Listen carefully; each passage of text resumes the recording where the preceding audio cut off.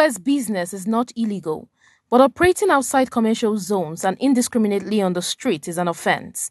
Those are not my words, but those of the Senior Special Assistant to the FCT Minister on Monitoring, Inspection and Enforcement, Comrade E. Karata, who was speaking at the Area 3 premises of the Abuja Environmental Protection Board, AEPB. He is one of the officials who addressed the 47 point-of-sales agents, commonly referred to as POS agents, who were arrested for operating illegally within the Federal Capital City. We have gotten complaint, and the minister got so much complaint from people who said people are doing POS in their area, they don't know them.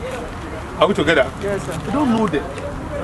So what we appeal to all of you is to please take your business.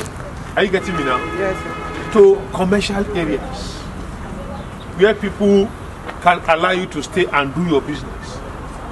If you are in plazas, shopping mall, filling station, even areas around mosques, churches, inside the estate, nobody will disturb you.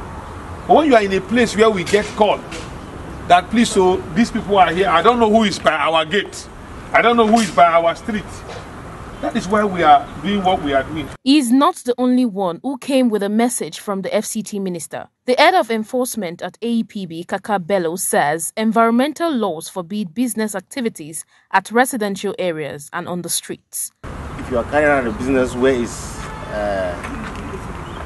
in the wrong location, then it's an offense based on the AEPB Act, and that is why we apprehended you.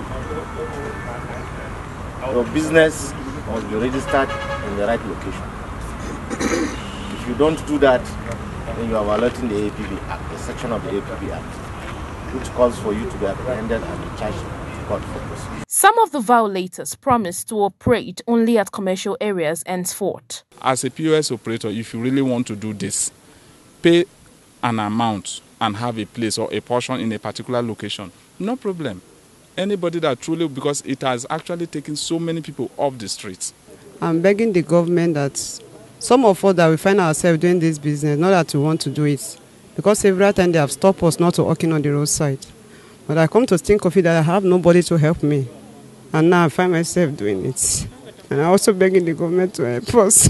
The FCTA has vowed to continuously prosecute violators, but to what extent will the POS agents comply? This is what everyone is watching. Joy Igochi, ITV News.